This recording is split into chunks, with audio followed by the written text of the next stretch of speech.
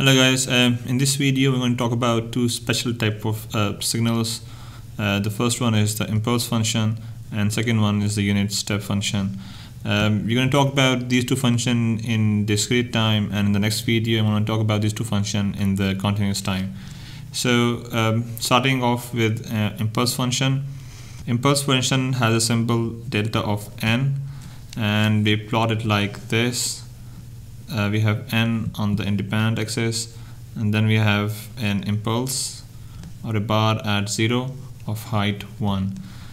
So that's the figure of this impulse function, and it's 0 everywhere else.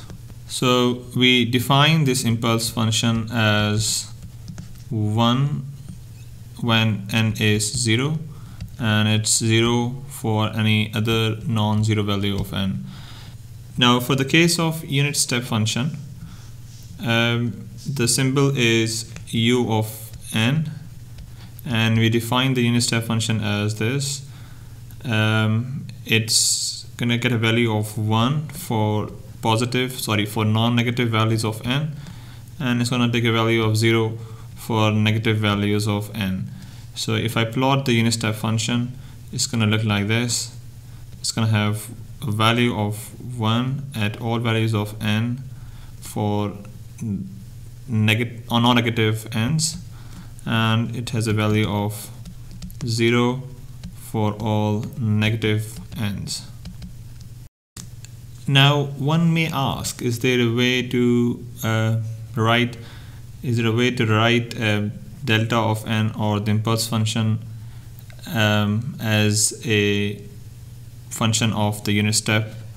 That is there a way to write an impulse as a function of u of n?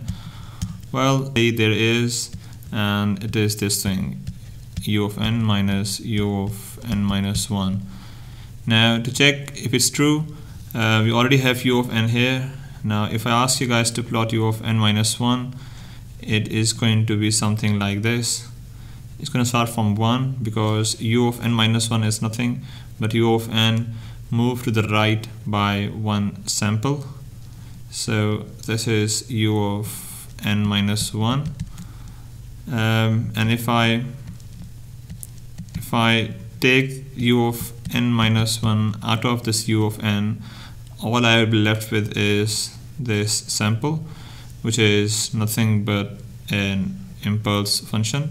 So in fact that makes sense. So that's what we have proved, that we can write impulse as a function of unit step. Now the natural question is, if we can find a function that can be used to write the unit step as a function of impulse. Well, I'm going to write the answer here, and then I'm going to make an explanation.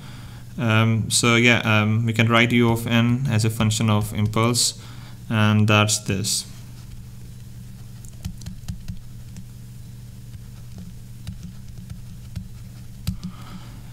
So that's an expression which links the impulse with a unit step. So now we need to prove this statement. Well, we already have proven this one, so let's see how can we prove this one. Well, there are two proofs for it. The first proof is using figures. So let me draw this function delta of m. Well, it's delta of m, which suggests that the independent axis is going to be m, and my impulse is going to be at m equal to 0. Now we need to understand what's happening here. Well, I'm adding the function for m equals to minus infinity till n. I'm not sure about what n is as of yet.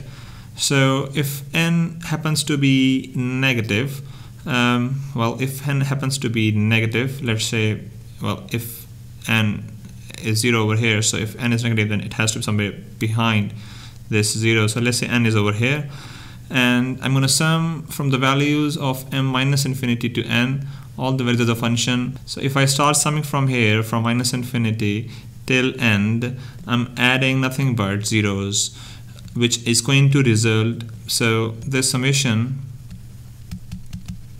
is going to result to 0 for n less than 0. Now for the second case, if I take my this n to be positive, let's say if n is positive, well, if it's positive, then it has to be ahead of 0. Let's say n is here now. So the blue case is for n is positive. Then what this expression is doing, that I'm adding all the values of function from minus infinity to n where n is positive. So I'm adding all the way from minus infinity till n where n is positive. So I'm adding the value of function, which is 0 plus 0 plus 0 plus 0 and then 1 here. So all their zeros adding with 1 is going to result into 1, and then I have to add all the zeros over here. So I'm going to get 1 for n is going to be positive. Also, when n was 0, I'm going to sum from, if n happens to be 0, then I am right on this point. So I'm adding from minus infinity to 0 if n happens to be 0. Then I'm adding 0, 0, 0, 0, 0, and then 1, which also is going to result into 1. So I'll have a 1 answer for n equal to 0 as well. So we can see that this, let me take this thing out. So we can see that this expression is nothing but this thing over here. And guess what that thing is? That's a definition of u of n that we have discussed a few minutes ago, which I wrote up here. Here it is. So we have proven this statement that this expression is nothing but u of n. Well, that's one of the proofs of this statement. There is another mathematical proof. I'm going to do it now. So we have done the first way of proving this statement that u of n is nothing but summation of delta of m, where m goes from minus infinity till n. So let's try to prove this statement in a more mathematical way. So I have to prove this statement that u of n is summation of delta of m's, where m goes from minus infinity to n. I'm going to write something here as an aside, and that is that u of n is nothing but delta of n plus delta of n minus 1 plus delta of n minus 2, and so on and so forth. And how is that true? If I plot this function, the first one, I'm going to have an impulse of height 1 at 0, and if I plot this function, I'm going to have an impulse of height 1 at n equals to 1. And if I am asked to plot this function, I'll have a impulse at n equals to 2 of height 1. And if I add all these functions, I'll end up with an impulse train which starts from 0 and goes till n equal to infinity, and is 0 else everywhere else. And that's nothing but u of n. So this expression is in fact true, and I can write this expression as this. Delta of n minus m. So that's another way of writing this unit step function. And I'm going to use this way of writing the unit step function to prove this statement. Now let's start our proof from this expression. Let this part equals to k. So I'm saying let k be n minus m. Remember that I'm doing nothing but change of variables here. So when the limit of n was m was minus infinity, and I'm gonna get plus infinity for k, and when m happens, I think there's something mistake over here. It should have been 0 here, I think. Yeah, it should have been 0, because when m is 0, I'll have delta of n, which is this thing over here, and when it's m is 1, I'll have delta of n minus 1, which is this thing over here, and when m is 2, I'm gonna have delta of n minus 2, which is over here. So yeah, I made a mistake. It should have been 0 rather than minus infinity. So when m was 0, I'll get k equals to n, and when m is infinity, I'm going to get minus infinity for k. So we can write this expression as sum of k goes from n till minus infinity delta of k,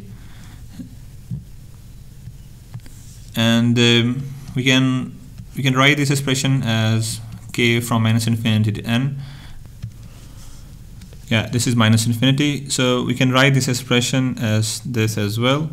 Well, why is it true? It simply says that if I add 1 plus 2 plus 3 from let's just say from right to left, I'm going to get an answer of 6, and if I sum 1 plus 1, 2 and 3 from left to right, the answer will remain 6 as well. So we can sum the function from n till minus infinity, or you can sum from minus infinity to n.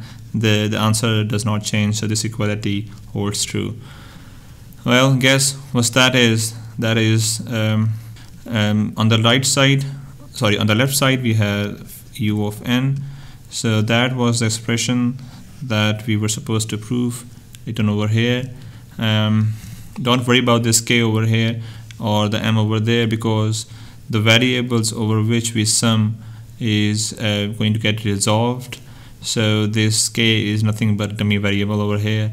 We can have an L over here, it's our choice, so that thing is proven. If you have any question regarding the discrete time impulse function or discrete time unit step function, just leave it in the comment section and I'll get back to you. Thank you for listening.